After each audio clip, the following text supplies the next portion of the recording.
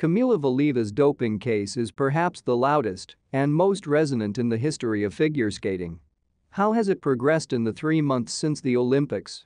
If the investigation is not over, what did cause consider at the Olympics? In short, Kamila's sample from the December Russian Championship turned out to be positive. It turned out during the Olympics. The award ceremony for the team player, which Russia won, has not yet been held, and Valieva herself was allowed to enter the personal tournament only because of the status of a protected person. She was 15 years old during the games. There she took 4th place, unable to withstand the enormous pressure. Then she returned to Moscow, where she found the support that was so lacking in China. She performed in several shows, celebrated her birthday, met with the president, and went on vacation.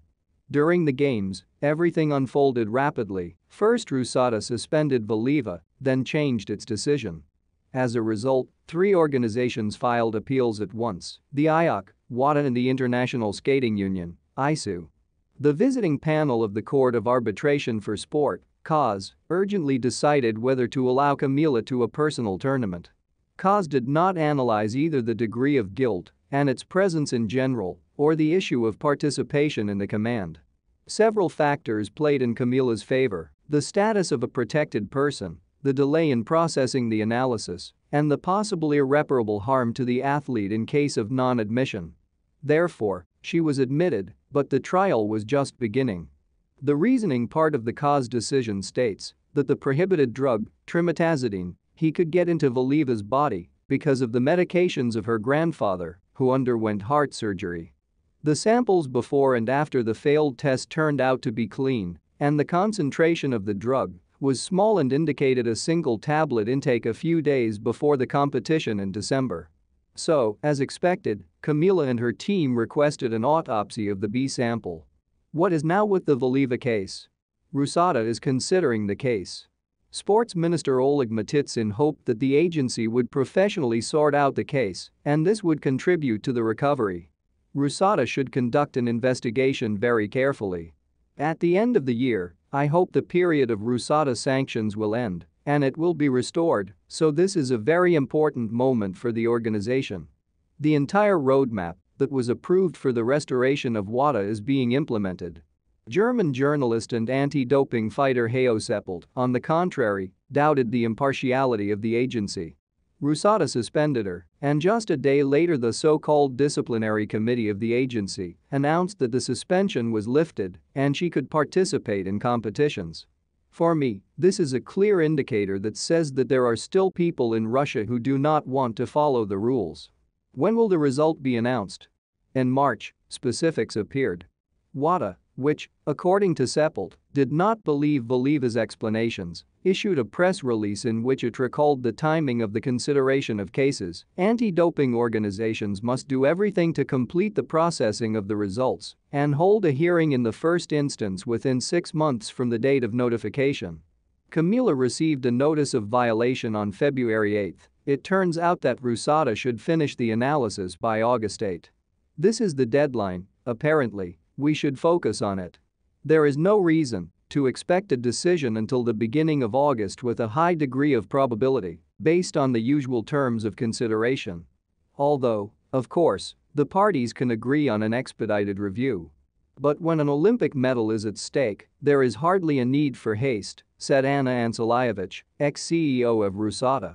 And the current head of the agency Veronika Lajanova explained why there will be no new information until the end of the process. I would like to draw your attention once again that the athlete is a protected person, and further comments on the investigation not only violate the rights of the athlete but also hinder the implementation of the investigation, taking into account the principles of confidentiality and efficiency. What about the coaches? In parallel, an investigation is underway against Valieva's entourage. Even less is known about him. But Finnish lawyer Lauri Tarasti appealed to WADA with a proposal to suspend the coaches of underage athletes caught on doping. The issue will be considered by WADA. It would be good to understand what is the responsibility of a young athlete's coach. A minor athlete may not understand what drugs are given to him. He can't get them on his own, as is the case with special heart medications for Valieva. Tarasti proposed an individual suspension, a ban on participation in international competitions in which coaching activities continue as before. The idea looks kind of naive because the very fact of doping detection does not put the blame on the coach. The drug could have been given by a doctor or a parent. Although, for example, three-time Olympic champion Irina Rodnina supported the Finns' proposal. The May trip of Eteri Tutberidze to the United States raised concerns. Would the Rodchenkov law be applied to her? It concerns people from the athlete's entourage who were convicted of doping. But everything seems to be fine. Kamila Valieva's sample was taken on December 27, before the start of the Olympic Games.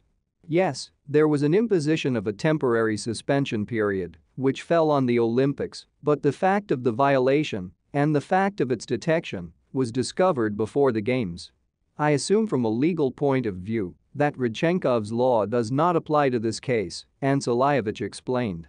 In Russia, Valieva met only support. During the champion's trip to the Kremlin, Vladimir Putin devoted a lot of time to her. She has absorbed into her talent all the most complex elements of figure skating, its plasticity, beauty, power and tenderness. With her work, she brought sports to the height of real art. Such perfection cannot be achieved dishonestly through manipulation. Yes, in figure skating, all these funds are not needed. We understand and know this perfectly well. Kamila herself did not complain, but recalled the Games with understandable sadness. For me, the time at the Olympics was divided into before and after. So, after that, I especially missed my mother, her support. What do they say in the IOC and WADA, and when is the awarding of the commander? Those organizations that filed appeals during Beijing 2022 do not forget about the Valieva case. In mid-May, meetings of the executive committee and the board of founders of WADA were held in Cairo. The situation with Kamila was not on the agenda, but CEO Olivier Nigli still spoke out. The case is being investigated by Russi. We are waiting for the decision to consider whether it complies with the code and whether it is necessary to appeal. It is on our radar. We are waiting for information from Russia. The head of the IOC, Thomas Bach, also touched on Valieva's case at the committee session in Lausanne. We are in contact with WADA and the International Testing Agency, IDA, on this issue. The matter is under the control of anti-doping services. The IOC has nothing to do with this. But we made it clear to them that we are waiting for the resolution of this case soon. As soon as the case is closed, the IOC will award the team tournament, and it is completely unclear where to collect the skaters and how it will look like. Rivals of the Russian national team are also waiting for the ceremony. For example, American Vincent Zhu said that the United States should get gold instead of silver. This position outraged the legend of our figurine Tatyana Tarasova, and Zhu won gold medals to declare this? The Americans are just insolent. I don't even think that they will be able to take Olympic gold without us. Zhu doesn't command the parade. He does not determine the places in figure skating. But Irina Rodnina is sure that before the award, Kamila still should not be considered a champion. If everyone wants, then let them call Valieva an Olympic champion. But does she have an Olympic gold medal? First we need to wait for the investigation to be completed and only then give titles.